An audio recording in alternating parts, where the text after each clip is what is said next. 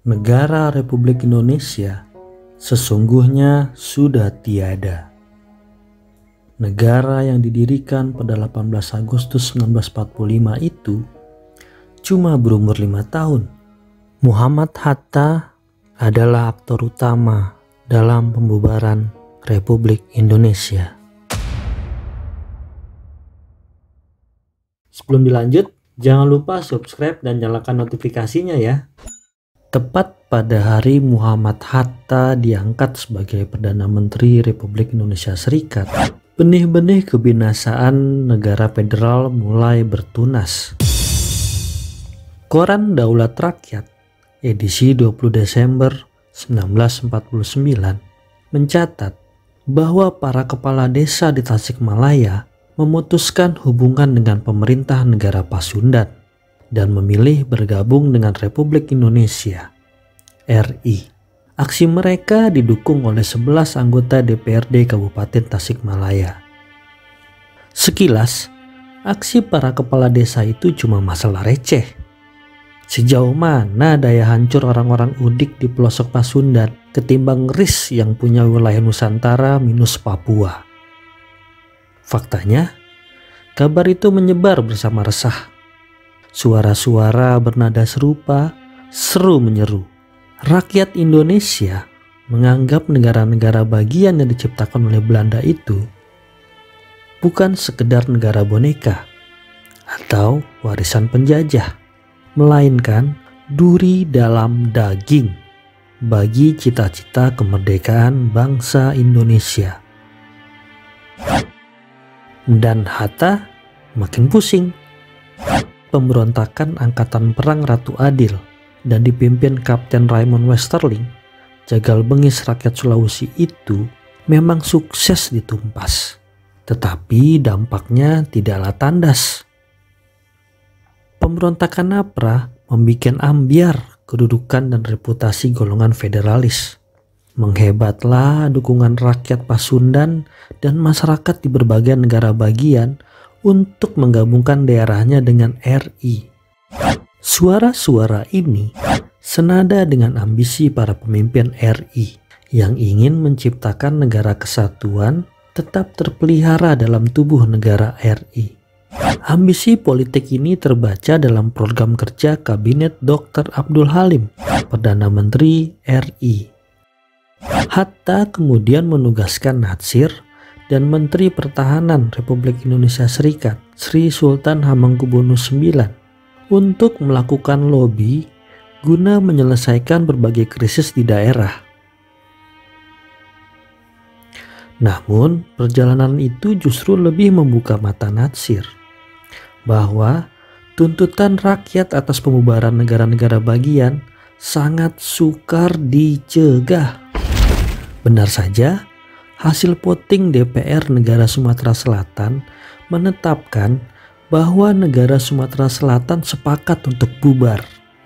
Akibat gejolak tak bisa dicegat, RIS menetapkan undang-undang darurat untuk memfasilitasi pembubaran negara bagian dan digabungkan ke dalam RI.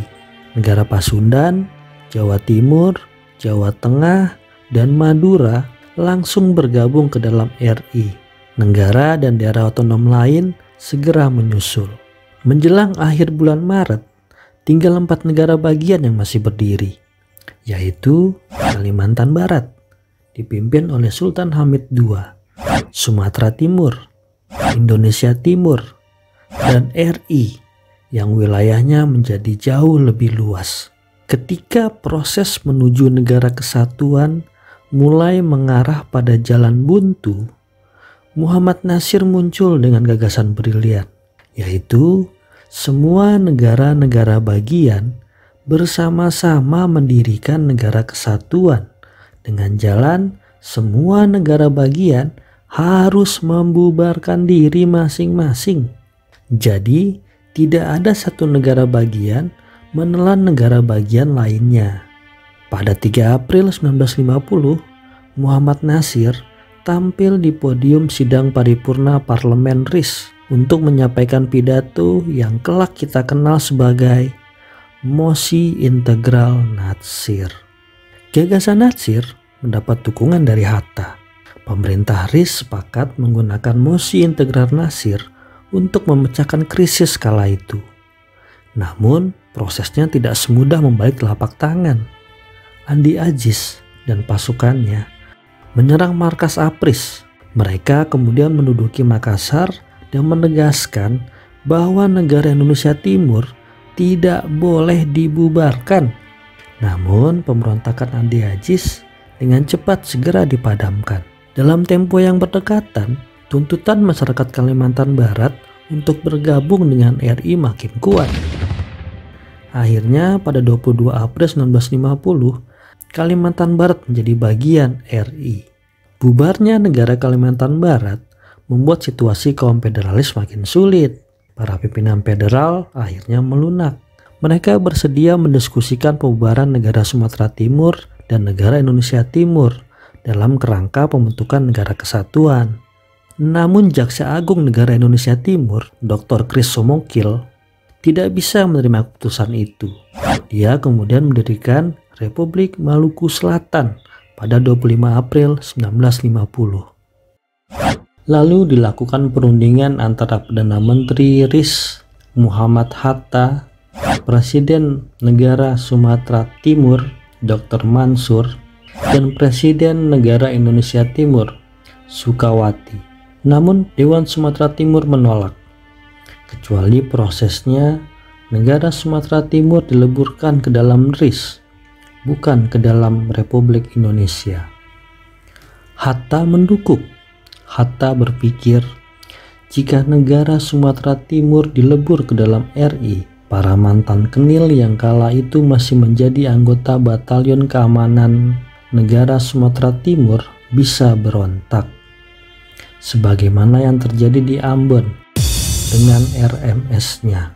Namun dengan memenuhi keinginan DPR negara Sumatera Timur bukan berarti masalah selesai. Saya membayangkan betapa galaunya Hatta menyikapi gejolak saat itu. Jika negara Sumatera Timur dan negara Indonesia Timur melebur ke dalam Republik Indonesia Serikat, maka RIS hanya akan memiliki satu negara bagian, yaitu RI. Sehingga secara otomatis RIS akan terlikuidasi, karena tidak mungkin negara serikat hanya memiliki satu negara bagian. Masalahnya, tahapan ini memiliki konsekuensi hukum internasional. Negara-negara internasional hanya mengakui Republik Indonesia Serikat sebagai turunan dari Konferensi Meja Bundar yang direstui oleh PBB. Sementara Republik Indonesia hanya berstatus negara bagian dalam RIS. Maka, tahapan ini akan menjadikan Republik Indonesia sebagai negara baru yang eksistensinya perlu diakui oleh negara-negara internasional. Konsekuensinya, perjuangan untuk mendapatkan pengakuan negara-negara internasional harus setback mulai dari awal kembali. Tidak ada jaminan hasilnya akan sebagus RIS. Tidak ada pula jaminan Belanda tidak akan merecoki. Untuk mencegah hal ini, maka skenario terbaik adalah jika negara Sumatera Timur, negara Indonesia Timur, dan Republik Indonesia melebur ke dalam Republik Indonesia Serikat. Kemudian RIS beralih bentuk dari negara federal menjadi Negara Kesatuan Republik Indonesia. Dengan skenario ini, maka tidak ada pendirian negara baru.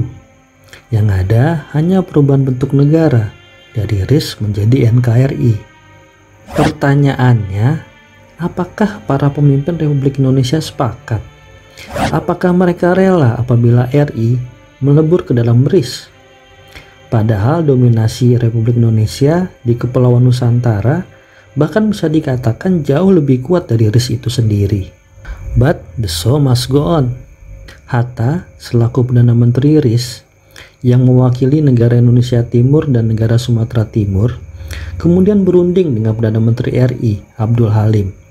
Mereka sepakat untuk membentuk Negara Kesatuan Republik Indonesia.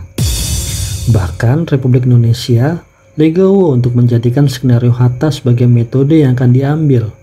Hasil perundingan kemudian dituangkan dalam persetujuan 19 Mei 1950 yang isinya kesediaan bersama untuk membentuk negara kesatuan sebagai penjelmaan dari negara Republik Indonesia yang berdasarkan pada Proklamasi 17 Agustus 1945. Melalui kesepakatan ini kita pahami bahwa pembubaran Republik Indonesia merupakan pembubaran secara yuridis, tetapi secara esensi RI masih ada.